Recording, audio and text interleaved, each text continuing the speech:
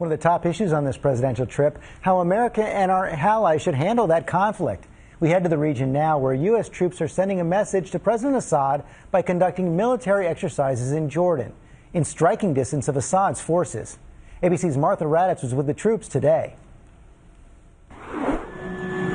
We journeyed hundreds of miles across the deserts of Jordan today with one of America's generals. Along with the Jordanians, he is leading a fearsome display of power.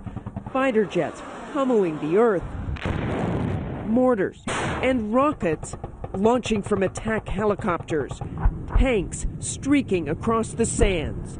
An exercise that the Assad regime may see as all too real. These are the forces that could be sent into Syria to secure chemical weapons, help enforce a no-fly zone, or train the rebels. Jordan is America's key ally in the region and is worried that the war in Syria will spill over its borders.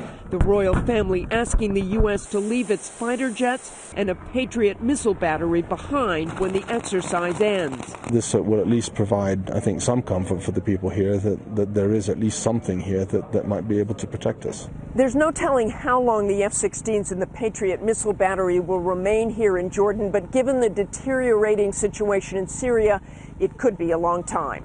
George? Okay, Martha, thanks.